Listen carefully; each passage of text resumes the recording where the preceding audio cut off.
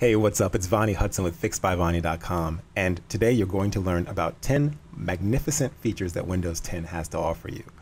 And it's all about Continuum. It's all about Cortana. It's all about the charms. Charms. There's nothing charming about the girls at that bar, right? The charms bar is gone, thank God. But let's jump into the features that you are going to like in Windows 10. So what's the first thing that most people think about when they see Windows 10? Well, they think, why should I use Windows 10? And it's all because of the start menu, right? The start menu is your number one reason, or it should be your number one reason for even wanting to consider Windows 10. The start menu is awesome. Let me show you what this is all about. So here's the Windows 10 start menu. Let's go ahead and open it up. And you can see a bunch of different things. These are live tiles. They are constantly updating information from the net. You're getting news, you're getting new games that are available. It's a never-ending, interminable stream of information that, in my opinion, it sucks. I mean, I don't really care about all the stuff here. Some people might like it. If you like it, that's great. Let me show you what you can do with this stuff here. So first of all, you can change the size of the live tiles. You can right-click the tiles, resize. You can make it small. And of course, you can grow a baby tile into a big papa tile, and eventually into a large big daddy tile. And of course, you can make them different shapes, and you can toss them around and play with them as you want. You can also disable the live tiles if they start to get annoying. See, it says turn live tile off. That will prevent the tile from always updating. So that's also a good feature to have. Now let's say your tiles are getting messy. You've got too many tiles on the screen. You want to clean up your start screen or your start menu. How would you do that? Well, you take a tile and drag it. And it takes some dexterity to do this, but you want to drag it until you see this green horizontal bar. You release the mouse there and you see where it says name group. Now you just made a new group. It's like a new folder on your desktop. And so I can name this group anything I want, but I'm going to name it productivity.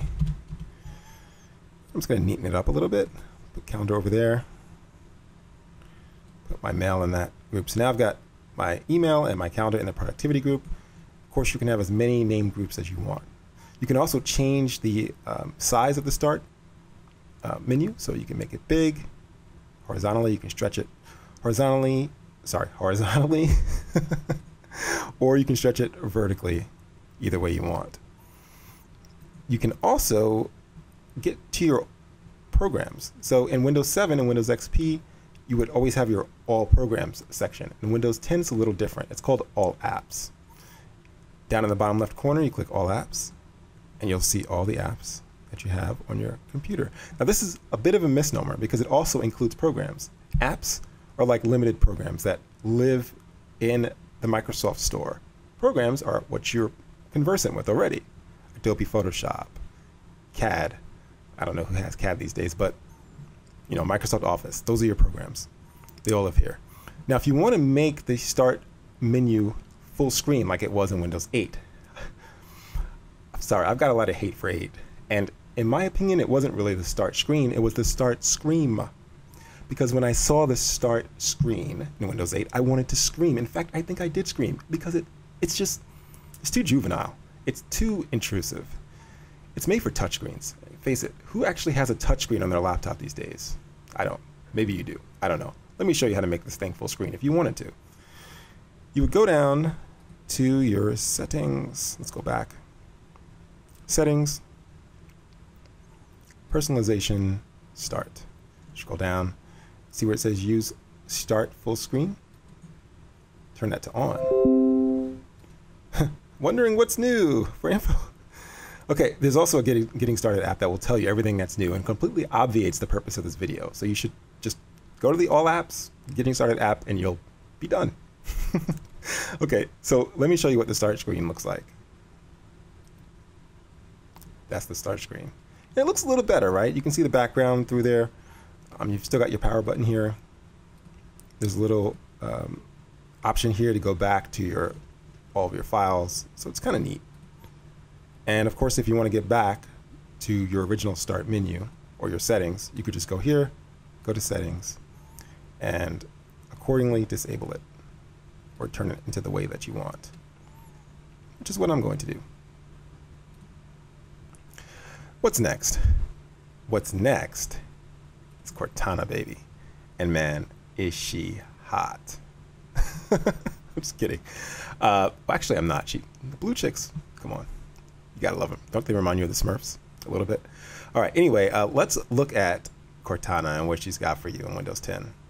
So Cortana is in the taskbar, and you got to know how to turn her on. You got to know what buttons to press. Okay. So if you want to turn Cortana on, first thing you need to do is, actually, I think she's turned on already. As you can see, she's trying to smile and communicate with you. So you got to give her some basic information for setup, right? So you click next and tell her what you're interested in. Right, so give her your name.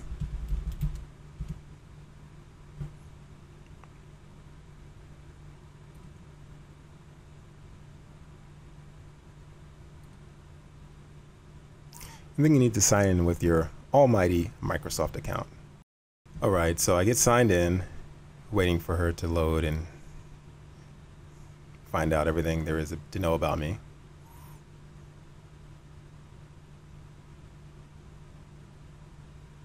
I can keep track of you. Yes, I know you're going to keep track of me.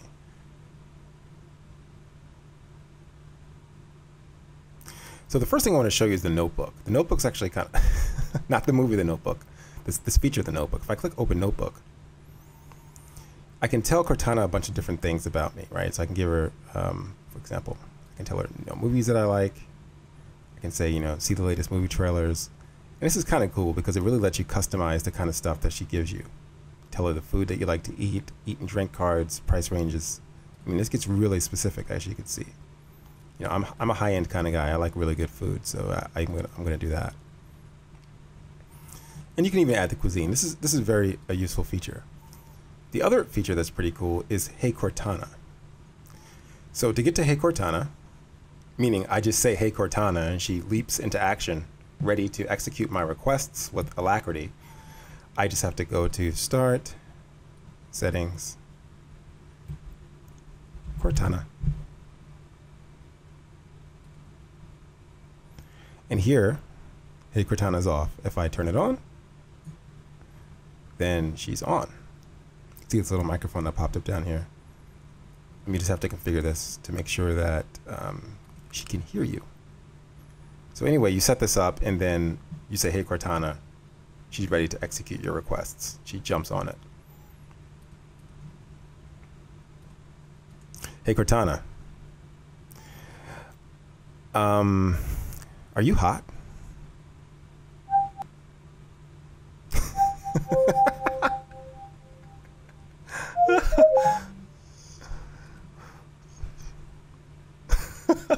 All right, so okay, so that's kind of silly. So let me tell you some cool things you can ask Cortana. You can say, all right, hey Cortana. All right, I'm not going to ask those questions. Let me just tell you some things you can say. You can say, how's my schedule looking? And she'll check your calendar. You can say, what's the best sushi near me? Or what's the best car wash or the best gas prices near me? And she'll search all the gas places in proximity to where you currently are. You can say, who will win? And she'll try to predict the game results for football, soccer, NBA, whatever your team is. She'll try to predict it based on information that she's gleaned from the internet. You can say, show me a picture of Barack Obama. You can say, show me a picture of Michelle Obama. Show me a picture of Vonnie Hudson from fixedbyvonnie.com. And she'll fetch the net, bing, of course, and she'll get it. And there's a bunch of other things you can say, like, what's the status of flight 666? Well, okay, I hope you're not on a flight 666, but she'll check that flight number and see what the status is. That's all I'm going to say about Cortana. She's pretty cool. All right, so that's the first half of the new things you can expect in Windows 10. In my next video, I'll give you the other half, and you'll see why this is the great operating system that you need to check out. All right, so I'm Vonnie with fixedbyvonnie.com. If you're at the end of the video at this point, go ahead and thumb this video up, thumb it down. I really don't care how you thumb it. I just want you to interact. Leave a comment in the bottom. go to fixedbyvani.com/ebook, put in your email address and your first name, and I'll give you a free Google Chrome ebook that I'm working on that I've already finished. And also make sure you subscribe to this YouTube channel so you can get more stuff like this directly into your YouTube. All right, thanks again. Bye.